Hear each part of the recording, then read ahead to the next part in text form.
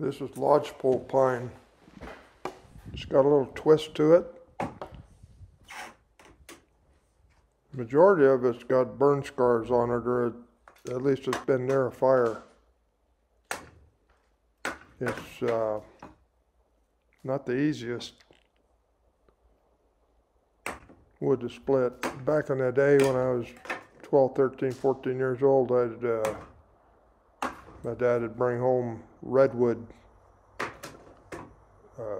cut-offs from the landings where they're loading logs.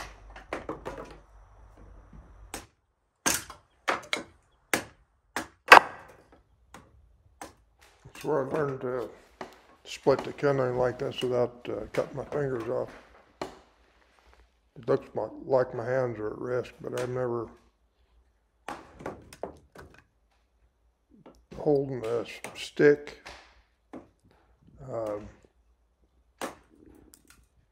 where the axe can bite it.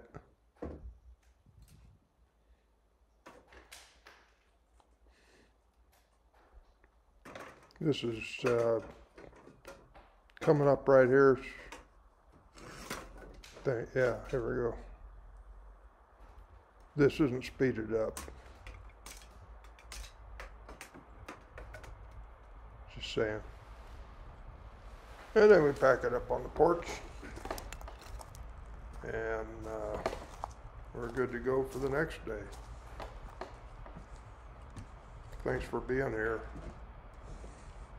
Like and subscribe if you want.